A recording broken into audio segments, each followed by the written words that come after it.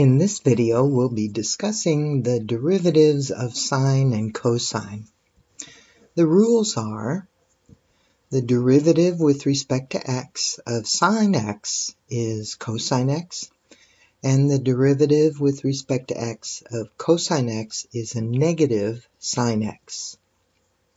Let's do a few examples.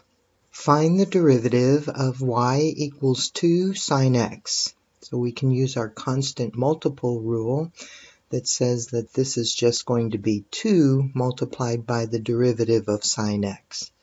So y prime is equal to 2 times the derivative of sine x is cosine x.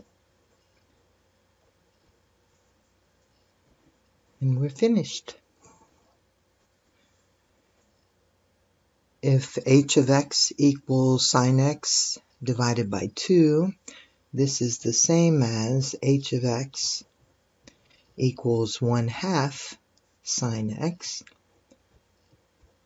And the constant multiple rule says that this derivative then is 1/2 times the derivative of sine x. So h prime is equal to 1/2 cosine x.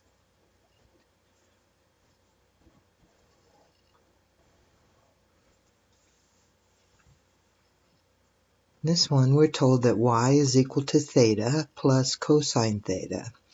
Now theta is our variable, so this is the same as saying f of theta is equal to theta plus cosine theta. This means that theta is the variable, and we treat it just like we would the variable x. So we could write this, if we needed to, as y equals theta to the first power plus cosine theta. And we can use the power rule on this one. Y prime would be 1 times theta to the 0 power. And then the derivative of cosine theta is a negative sine theta. Simplifying here, we get y prime is equal to 1 minus sine theta.